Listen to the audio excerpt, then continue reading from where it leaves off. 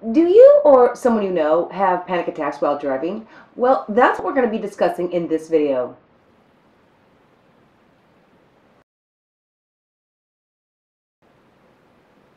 Here's a comment that we received. I have panic attacks mostly when I drive my own car.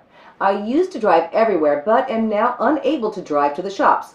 I'm a little better if someone is with me, but cannot do this on my own, as my chest gets tight, my heart races, and I shake all over, and that's before I get in the car. Today, we are going to tackle these challenges using cognitive behavioral therapy. We'll begin by breaking down the issues this person is experiencing. 1. This, having panic attacks, has led to me being unable to drive my own car. 2. I'm now unable to drive to the shops. And 3. I cannot do this on my own. The following 3 cognitive distortions are present. 1. Disqualifying the positive. 2. Jumping to conclusions. Fortune telling. 3. Magnification. Let's look specifically at how each distortion is present. 1. Disqualifying the positive. This individual is likely dismissing the times when she has driven her car to various locations, including the shops, and did perfectly fine. 2. Jumping to conclusions.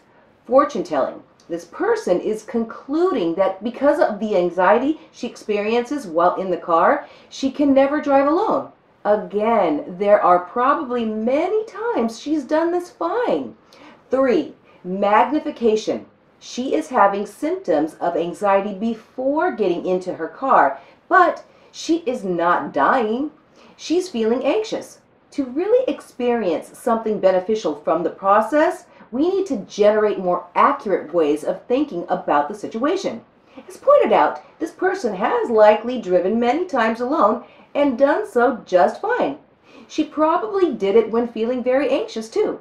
Just because she's nervous doesn't mean she cannot drive. While she may be extremely uncomfortable driving her car, she can start out by taking baby steps. That is, by going on short drives accompanied by a friend or someone else. Over time, she can increase the distance. She can then start the same process again, this time without anyone in the car with her. Over time, she can go further and further. Thank you for watching. Would you like more information on the topics covered in this video? All you need to do is simply click on the card on the upper right corner of this video and subscribe to our free newsletter. As usual, we look forward to presenting a new video in our series next week.